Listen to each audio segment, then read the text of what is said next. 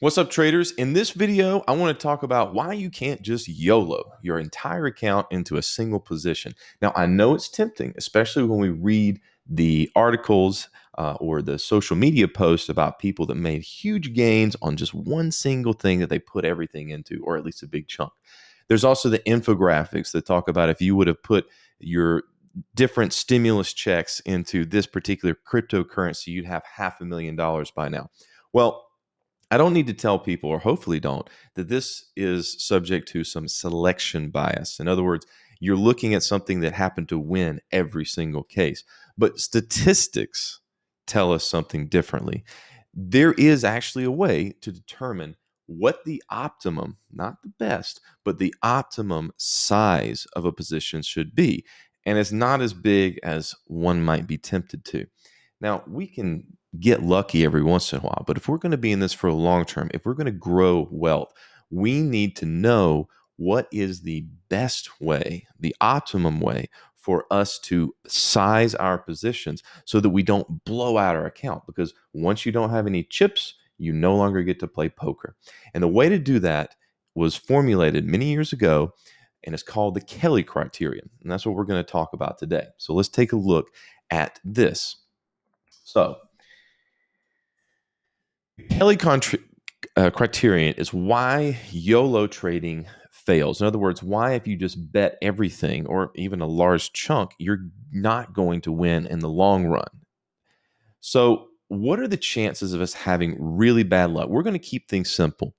Let's think about coin flips. So, we all know how to flip a coin, and we all know it can come out heads or tails. There's a 50-50 chance of it winning or losing.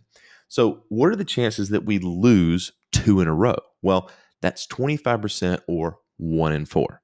So we have a less likely chance of it happening than not, but it's still easy to take 2 losses in a row, even if you have a 50-50 odds. What about 3 in a row? Well, that's 1 in 8. Still can happen. It's rare, but it can happen. And as we go down the line, the probability decreases. And if we get all the way down to 6 in a row, it may seem small, only a 1.56%. But think about it this way. That's 1 in 64 times.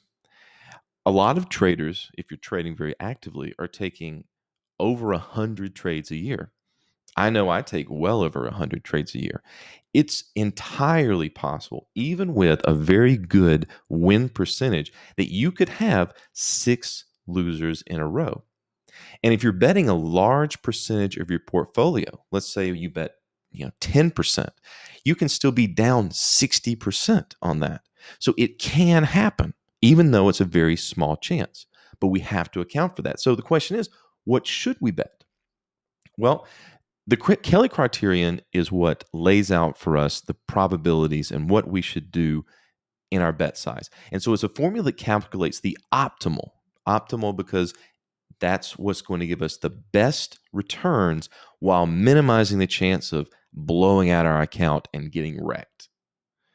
So a little bit of history, because I like history.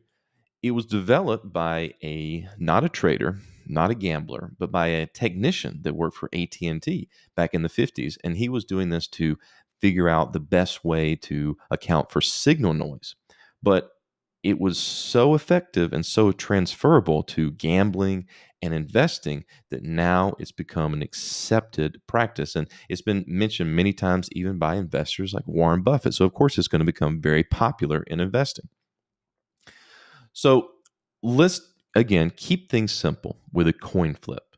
And so we're going to ask this probability and the statistics, what should be our bet size for our optimal returns if we're flipping a coin? And we're going to make some assumptions. We're going to assume that every time we win, we're going to get a 2-to-1 payout. That's pretty good. If anyone came to you and asked, hey, do you want to take a 2-to-1 bet on a coin flip? Yes, you should. But how much should you bet each time? Let's look at the different possibilities. And we're going to do this by percent of capital rather than just $1 or $2. So the first we graphed out is 1%. So if we risk 1%, we're starting at $100, by the way. We're not going to make that much. We're not even going to double our account. 1% is clearly not enough. if we go to 5%, now we're starting to make some better returns. A little bit more volatility, but better returns. What if we risk 25% per bet? Now we're making some good money. That is really good. That is a really good graph there at the end. It's very volatile. We got a little risky there at the beginning, but we didn't bankrupt ourselves. So let's go for a little more. What if we do 33%? Well, that's interesting that we bet more, but at the end of it, we actually didn't outperform 25%. So 33% is actually, even though we're betting more, we should win more, it's less optimal. Well, what if we bet half our account on each one? Well, very quickly, we bankrupt ourselves. We basically go down to 1% because we're risking 8%. So we're getting our bets smaller each time. But if we risk half our account, even on such a great 2-to-1, 50-50 bet, we're still going to go broke. And we don't want that. So 50% is not what we want. So how do we prove what the number is that we should use? Well, our returns at the end, 1% was 27%, 5% was 200%, pretty good. And then 25% was 1,800% returns after 50 flips. There's that 33%. We actually got poorer returns, less returns. And at 50%, we bankrupted ourselves. So it should be somewhere around 25%. And sure enough, I bet we're going to get that. So here's what the formula is. And don't be intimidated by this. One of the reasons I made this video was because I watched a video by Nassim Taleb where he was explaining it. But he's a PhD, very educated, very deep teacher. And so he was going into very granular detail. I'm going to keep things simple. So on the left side, we're looking for that percent. That's what we're looking for. And what we're going to do is we're going to take B, which is the payout reward to risk. In our example, it was 2. And then very simply, P is the probability of winning and Q is the probability of losing.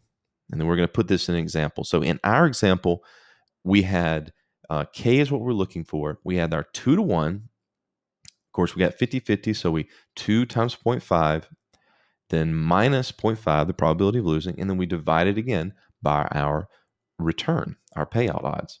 And so it tells us, it proves that 25% is the optimum percentage we should risk. So what about in a more trading example? Well, let's say that your payout over a long string of trades, because you keep logs, right? So you know this, right? You should. Your payout on average is about 2.4 if you look at all your trades. And you have a 42% win rate. So you're not even 50-50, but that doesn't matter. You've got a really good payout with 2.4. So we plug that in and we see that if we have this kind of a track record, we should be risking 17.8% on each trade. So that's pretty significant. You may not want to risk that, but that's what the Kelly Criterion tells us would be optimal. Now, what if we are not that good at picking, but we get lucky? Let's say that we pick something and it gives us like a 20-to-1, but we're only really right 1 in 10 times. We buy 10 different cryptocurrencies and one of them goes big.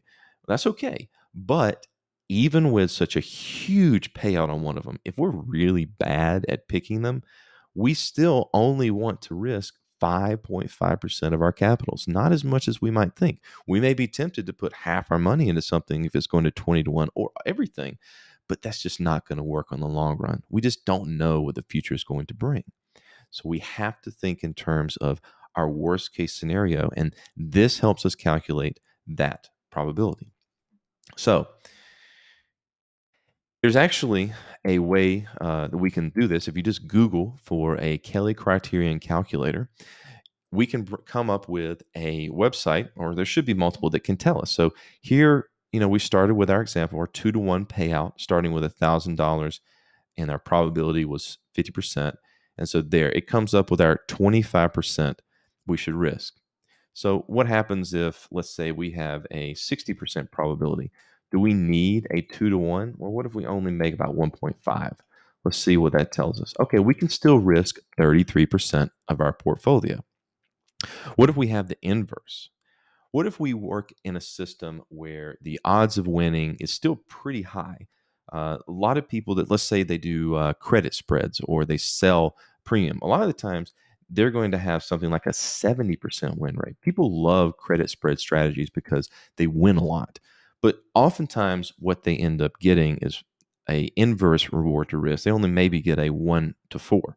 So if we say we only get a payoff of 25% for every dollar that we risk, let's calculate that. Even with a 70% chance of winning, well, that actually plugs in a negative number. And the negative number, if you graph it out, and I didn't want to get complicated there, a negative number means don't take that bet. It's just that simple.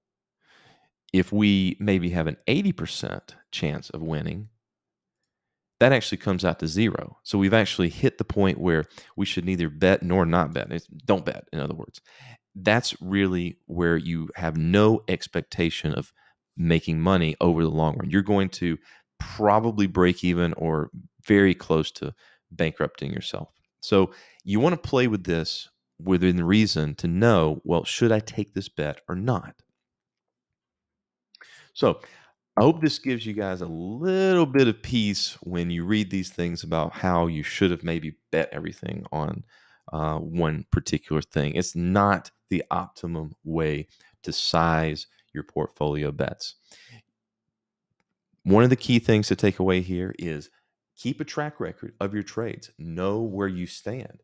And once you have that, you can then put it into these calculations and figure out, what should I be betting? It could be more than you thought, or it could be less than you thought. And you find out that you've just been really lucky with a string of winners.